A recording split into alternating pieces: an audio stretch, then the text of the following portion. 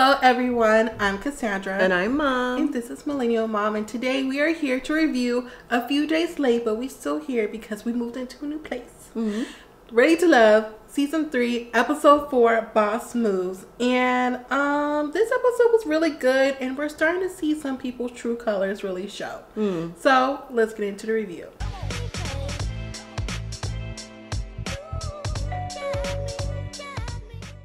All right, so it is actually the men who are going to decide which two women are going to go home, because last week, I forgot who we got rid of, David and Raymond. So this week, I'm really interested to see which women are going to go home. For right now, it seems that Naya and Chris are getting along really well together. Oh, yeah. Who else? Denise and Calfani, so far, from what he's saying in the beginning of the episode, yeah, they're getting along well together. Joy and Jay are getting along. Even though they're both mingling. So let's move on to Denise and Calfani. Now, we see them, you know, they're either at the pool or they're playing pool. They're playing pool because they came back from Tommy's Tavern, when Tommy gave them the advice of, you know, don't just go for attraction, go for chemistry. And I guess so far Calfani is having that chemistry with Denise, and of course Denise is head over heels for him. But Denise's so-called foe, Adriana, comes over like, oh, let me steal him for a few minutes. Miss Adriana did not just steal. She was over here hugged up, legs crossed over him. And Denise, she wasn't having it. She called her a floozy and all this other stuff. But you know what? I'm kind of jumping ahead a little bit, but we're going to touch on it again later on in the episode. One of her friends, Shay, she did the same thing too.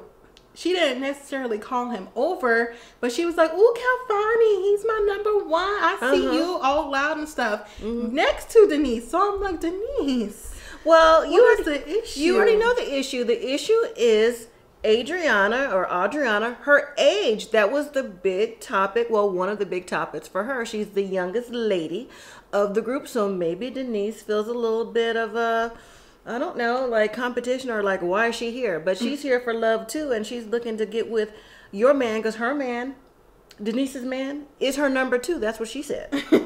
Another person we see trying to make some moves, because I feel like she doesn't want to get eliminated, is Alicia.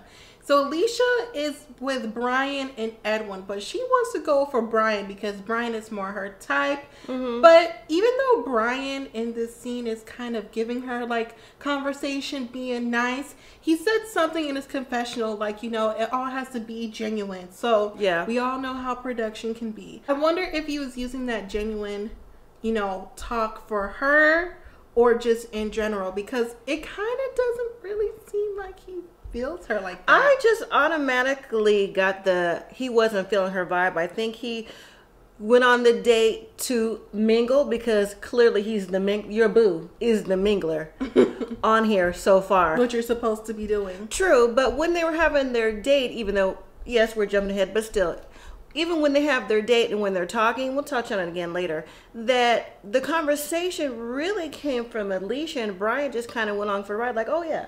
Oh, okay. So I think, you know, yeah, he saw her in the mix, but didn't really keeping for her. Yeah, I don't think so, but I could be wrong. You know who else is trying to mingle and keep from leaving and still stirring the pot a little bit too? Simone. I was like, you know, pick your poison, Simone. Either you want to mix and mingle with the men and get to know people, or you want to be nosy and stir the pot and help your chance of elimination more and more, because what we see later on, I agreed, wasn't cool. Speaking of Simone, Rashid, Edwin, Adriana, Calfani, and Denise, they all had like this pool party date set up, all by Rashid, may I just add. And they seemed like they were having a good time. Denise, of course, was taking over everything. I don't know if she was taking it over because, you know, she's like a track coach, so she's all about competition. It could be about competition. Adriana was there. She don't really like her, and who knows? It was a whole bunch of things. The competition, Adriana, just whatever. But I think she was also showing off for the men. But I thought your boo was Calfani. You didn't need to do all that. So they decided to play volleyball, right? And so Denise is going back and forth lobbying, shooting, dunking, pretty much everything. And, you know, the ladies are looking like, wow, like, can we get a turn pretty much? I mean, she's just like having the ball. I would have been cool. I'm like, you know what? If you want to be in and out the water like that, you can go ahead and be eating out the water. I'll be over here chilling. So they get out the pool. Denise and Kalfani go over to have them time. Yep. And Rashid, Edwin, Adriana, and Simone all sit down and have a conversation. And this is when Adriana talks to Rashid and was like, you know, how is your and Denise's vibes? Are y'all cool? Do you guys get along? He's like, yeah, there's nothing between us. And she was like, well, right. I have something to tell you. Denise thinks you're narcissistic because pretty much you went to college, you light skin in a fraternity. And Rashid was like, I am hurt by this. Like, lady, I just met you. And you're already judging me because I'm light skinned. Like, no one's judging you because you're a dark skinned female. Like, why are we even still basically doing this? And everyone who was there kind of felt the same way. And honestly, I did too, because it's like, okay, we know her background, even though they didn't know at the time, with their ex, and I guess he reminds her of him. But you don't even know this dude. You didn't even take the time to have conversation, especially like that first episode. Yeah. When he was there at the table, he wanted to get her a drink. She's like, no, I'll get my own. Like, man, that wasn't even necessary. Like, exactly. She didn't like him from day one, or Adriana from day one. So it just seems like there's a lot of things that Denise needs to work through. Definitely so. And, you know, I can understand not picking up on someone's vibe when you first meet them. They don't even have to say anything.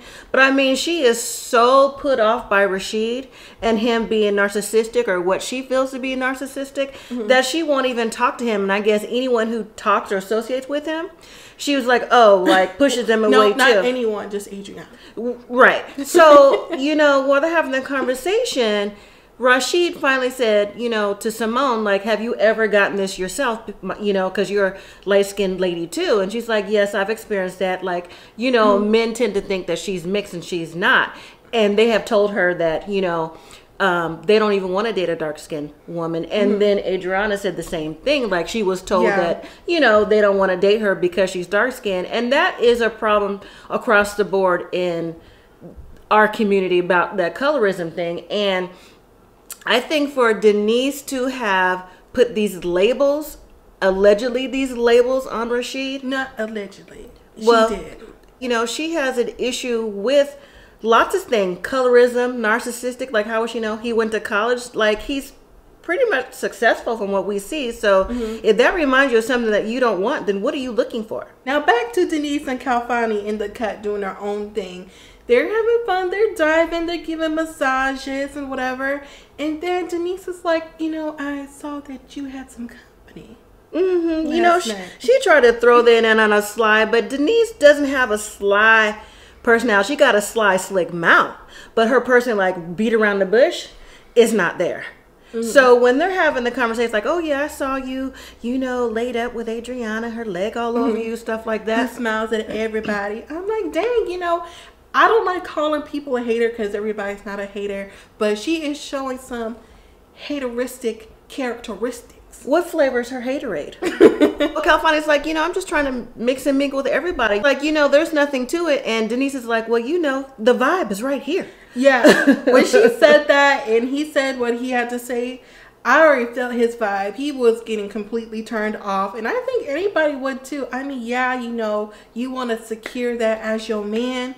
But it just kind of seems, like I said earlier, it's only when it's Adriana and not somebody else. So now we see other ladies join the after pool party date. You have Winter, you have Shay, and Rashid is in the pool. He's talking to Edwin about, so, you know, you have former military experience and former sheriff experience or whatever he was talking about. Like, you know, did you see any corruption or, you know, different things that, you know, wasn't up and up pretty much? He was like, yeah, I have. He gave his stories about living in a certain neighborhood, how sometimes response time could be slower than normal. See, you can honestly just stop right there, because while he was talking during that, I completely stopped listening. And it was so funny because I told my mom, like, I would have just stopped listening right there. It's not because I didn't want to hear what he had to say. It's just something about him just keep going on and on. I'm just like turned off. And Shay obviously felt the same way too. I was like, see, I know I could not have been the only now, one see, who felt that you know way. what I take that as? Because I personally, and you know, your boo is Brian, I would be like Edwin because one, he's a chef, he can cook. I like to cook pretty well too. And I like a man who can talk and hold conversation. And that is one thing that Edwin said. If you're going to be in a conversation with him, you need to conversate. And I feel the same exact way. I know that's off topic. And so he noticed that Shay went off to the side. And you know what? He was turned off by that. Also in the mix at this pool party, Winter. We didn't bring this up earlier, but Winter and Jay had like a really quick date scene. And Winter seems to like Jay. Jay called her Halle Berry with their hair. So, you know, that could be another connection besides Jay and Joy. Yeah. But this is something that Winter also notices and makes her insecure. So at the pool party, when she noticed that Jay wasn't really talking to her, it was more so on Joy. Yeah. Winter was like, I'm gonna have to go pull him to the side and have a conversation. But this conversation, whatever this could be, now I'm gonna use the term allegedly, because he had his shirt off and they walked into her room. They kept telling production to camera people, "Oh, we're just having conversation." Yeah, but we're just having conversation. But he had his shirt off because he was at the pool, so his shirt was off. Well, either Simone wasn't at the pool party or Simone didn't get the memo, because Simone saw this and she instantly thought something was about to go down with his hand in the cookie jar from what she said. But I don't think anything went down like that. Maybe a kiss or two, but I don't think anything like that. Yeah, I think it was a kiss or two as well. But with Simone, allegedly. Right. You know, maybe she saw this because, you know, later scenes with Joy and Jay, when she comes around to tell Joy what happened, you know, they said, "Oh, you on your 5th wardrobe change." So clearly she changes multiple times a day. So she must have been coming out of her room to see what was happening, unless she is the resident tattletale. Joy was on a date with Edwin, who was still talking her ear off, and I would have stopped listening as well. But that's his thing, is to talk and communicate, and I don't have no problems with that, because your boy is Brian, who's mingling, and Edwin is still looking for somebody such as myself. But anyways, while they're on a date, I found it interesting that Edwin described Joy as like, you know, a foreign car model, like a Maserati, you know, doesn't need any marketing or advertising, you just know what it is, and there she is. So I think he's vibing with her too, but I still think he's a little reserved, because you don't really see him really one-on-one dates with too many people. But he took the time out with Joy, and I think that we said this before, that most of the men are vibing with Joy, so maybe it's the it factor. Winter said everybody's vibing with Joy. Moving on, we see Brian. Now Brian has a date with Alex, and this is the second man that is taking a date to go paddleboarding, canoeing, or whatever they're doing. A water activity, because that's all they really have is water. Well, I know, but it's different than being at the pool, is getting away. So they get out to the lake, and, you know, there's different little things that come up. You know, if you can invite somebody to the lake, I would expect you know how to canoe or paddleboard. That is not true. They are on a resort island, and they just have to make do with what they have, and they just have lots of water activities. I think those two would be the couple for me. Brian and Alex. Just because from last episode, that dare game, I think so. Now, they talk about what they're looking for and what they're missing in life. And you know what? Brian said that one thing that he wants more of is time with his 3-year-old daughter. And, you know, he's upset that he doesn't spend as much time with her as he would like. And that's when I was like, oh, you know, 3 years old, that's a good age with their personalities. So I don't know exactly what he said. I don't remember what he said, but it was the point of, what would it take, or what would you do to make you hold back from me? And her thing was vulnerability. Like, she needs to be more vulnerable, because she knows she has walls up. But I think everybody has walls up to a point. It just depends on what level your walls are and what you're behind. You know, like Denise, she's behind a steel wall, but we're not talking about her. Well, Denise is not behind a steel wall. She's open to Calfani. But Alex said, you know, a trigger for me is when a man has his phone face down. Is that you? Do you do that? He's like, yeah, I do that sometimes. She's like, see, that right there. But she knows that she needs to be more vulnerable, more open. It seems like she's ready to be open with Brian. And Brian's like, well, yeah, I see you got your walls up. You know, I got that Brian magic for his little boo thing. I was like, Brian, I see we have company. Yeah, you do. Your boo has company. No, I'm just joking. But they look cute together. I feel like they have a very genuine connection because later on, when we see him have that date with Alicia, because Alicia set it up because she saw that he picked Alex to go on a date. So she was like, well, I'm just going to get my time in anyways. So they had the date, had the cook's wine, and they didn't really seem to have like in-depth conversation coming from his side, only coming from her side. And you know what I noticed? Alicia says that she, like most of us, male or female, you know, if you've been single for a long time, of course you want some company or companion, a long-term relationship. Of course you do. But when she's talking though, and she's talking about her kids, you know, she's like, you know, I love my kids, but I'm ready for someone to come along really and be with me. And Brian says, so how would your kids take a stepdad? She's like, oh, my son is ready for a stepdad. Now, hard stop. This was you last episode. It was. So you can talk about your kids, and she's talked about her kids a few times. When Raymond was talking about his kids, was the difference between having 2 or 3 to 5? Because Raymond didn't say nothing about having a stepmom for his kids, but she has always said that she wanted someone for her kids. And I really hate to say this, but Alicia to me comes across pushy, hard around the edges, and is looking for the right now. So last week when David was eliminated from the conversation, when she was like, oh no, she's doing the same thing, in my opinion, to Brian. I would have to agree. There's no really big difference on that part. Let's go on to the scene where everyone's at the fire pit making s'mores with Denise and Adriana, because Adriana said, you know what, there's been tension between me and Denise, and I kind of just want to get to the bottom of it.